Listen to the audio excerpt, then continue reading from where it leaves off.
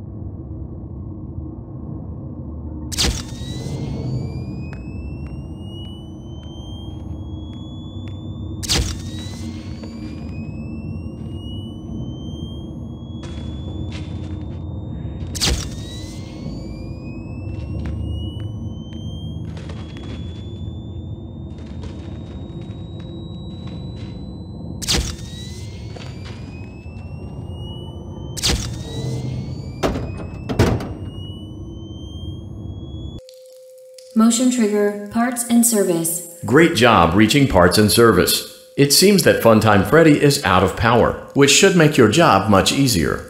The release switch for the chest cavity is located on the underside of the endoskeleton jaw. To reach it, we will first need to open the face plates. You will need to press the faceplate release triggers in a specific order, and it's important to be as precise and as careful as possible. Locate the small button on Freddy's face, just under his right cheek, and press it. Great! Now locate the button under his left cheek and press it. Great! Now carefully locate and press the button next to Freddy's right eye. Great! Now carefully locate and press the button just above Freddy's nose. Good job! The faceplates should now be open. Locate and... Excellent! The chest cavity should... Great work! You will now be required to remove the secondary power module from the Bonnie hand puppet. Press the large black button beneath Bonnie's bow tie to release the power module.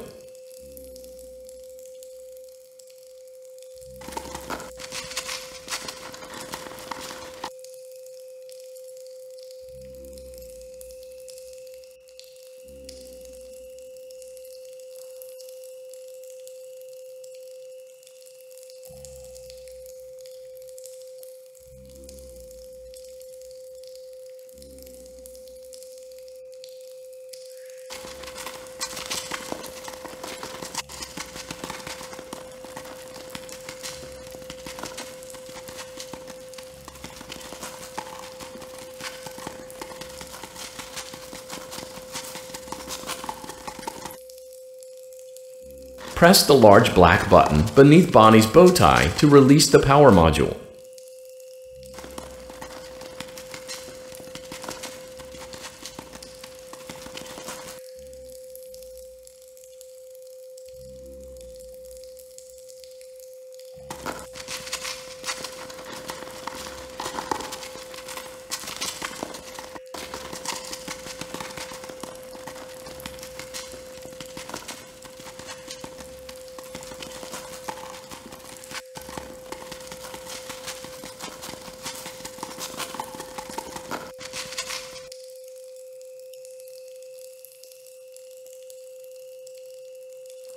Press the large black button beneath Bonnie's bow tie to release the power module.